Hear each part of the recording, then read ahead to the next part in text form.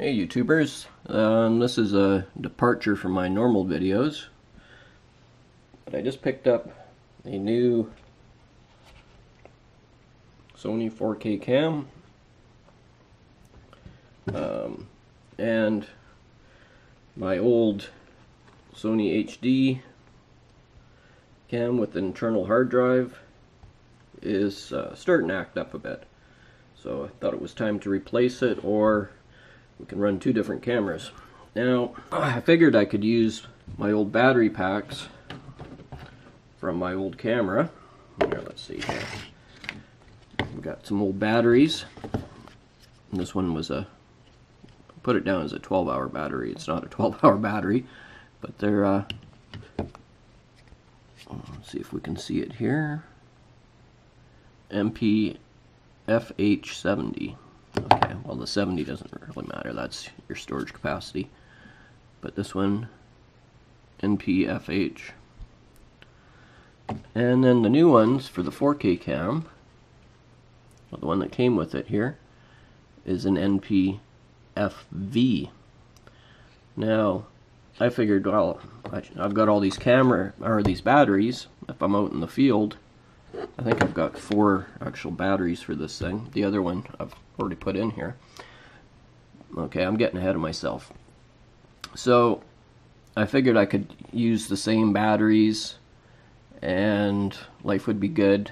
I wouldn't be, struggling when I run out of batteries. I can just borrow from the other camera. Now, they're both 6.8 volts. 6.8 volts, 6.8 volts. I'm just having trouble with this GoPro here. It's not wanting to focus in on things. So what I noticed with the battery was right here in the middle. These little tangs on the new style battery are smaller than these tangs on the old batteries, which are still good. And let's see if we can see it down in there. There's a little step down in there, and that stops it from sliding into the new camera. I tried the new battery from the 4K camera, and it fits awesome and runs good in my old HD camera. And I'm like, well, why can't it work both directions? The difference right here. Otherwise, everything else looks pretty much the same. The connectors are the same, the back's the same, just right there. This bad boy, I'll show you on the battery that I've already done. I came in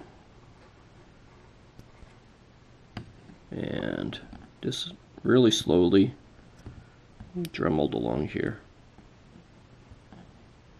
And both sides. So the old Sony battery won't go in, no matter how much you fight with it.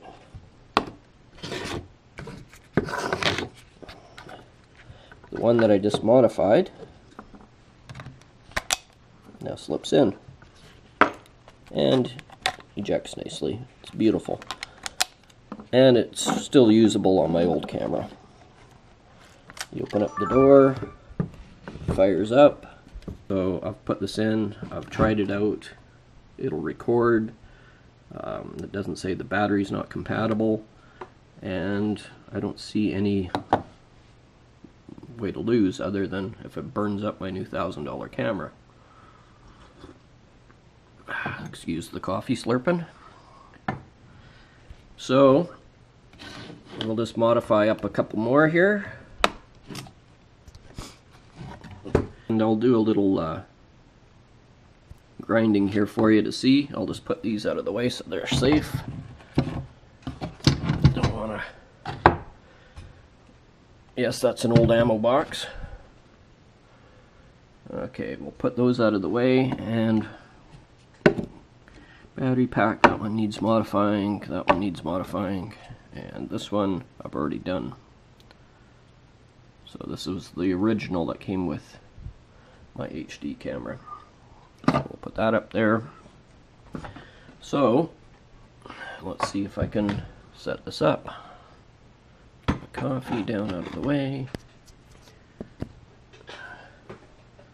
Yeah, this ain't gonna be easy.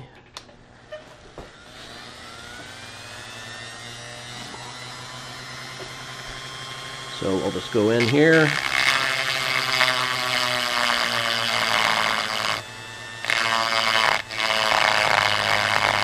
I'm not running this thing at high speed, there's no need to.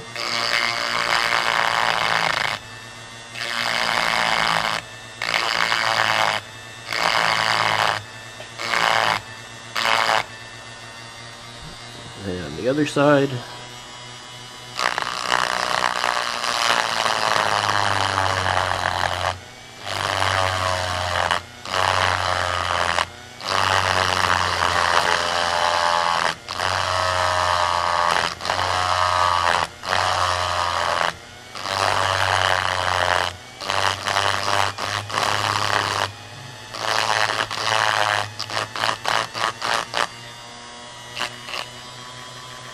Okay.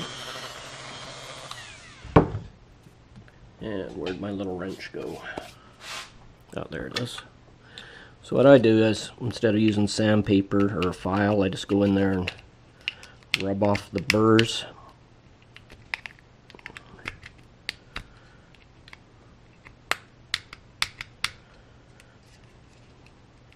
I think I probably have to remove a bit more, but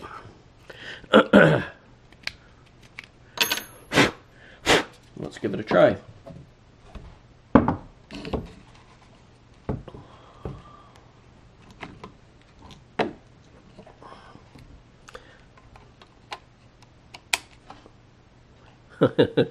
Awesome. We'll open it up, make sure it works.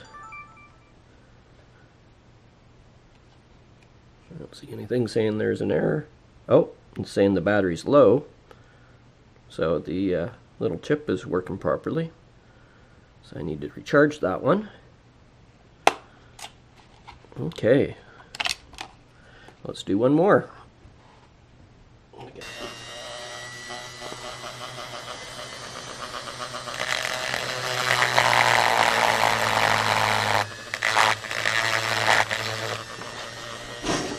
Different angle here.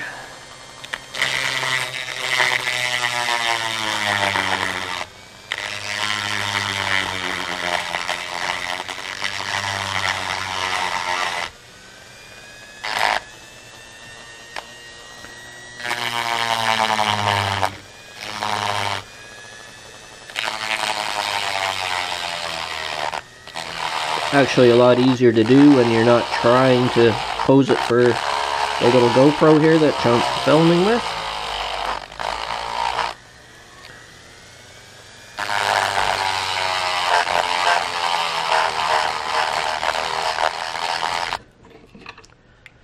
Okay, we'll get rid of all the little burrs here.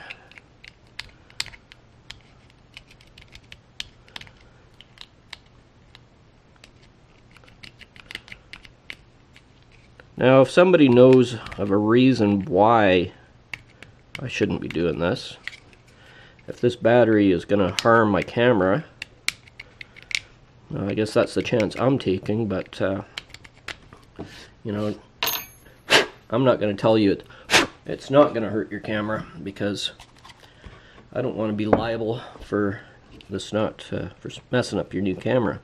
Let's see if that works. Oh, wow. Slips right in there. Let's see.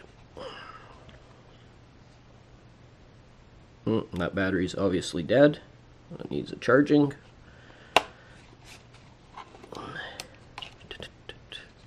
I was having problems with one of these Sony batteries in the summertime when I was out videotaping, and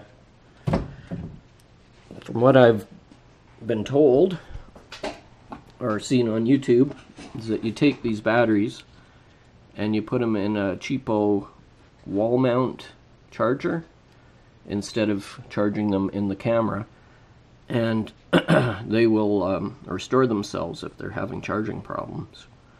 So hopefully that's the dealio. I think it's probably this one. It's one of my bigger ones. So I wrote 7 hours on here because I was looking at the back, I was like, oh, 7.2 watt hours. Well, watt hours don't really translate into actual hours of recording time. So this 12-hour one, not a 12-hour battery, but it is, you know, a good battery. And it's an actual Sony battery. And I've just started using this one. I bought a Lexmark Sony replacement battery, and seems to work great. It was cheap. I can't remember what it was, like 30 bucks or something. So half the price of the Sony battery. And now I've got another battery that just came with my new camera. So all in all, I'm set up pretty good for taping this summer. Hope this all works out, and hope I'm not misleading anybody on this battery mod, because it is going to save me a lot of hassle. If it continues to work the way it seems to be, it's going to save me a lot of hassle with grabbing the wrong battery and trying to put it in the wrong camera, you know, when you're on the fly doing videos. Or this camera has lots of juice left in it, this camera runs out of battery, now I can swap batteries. So there we go.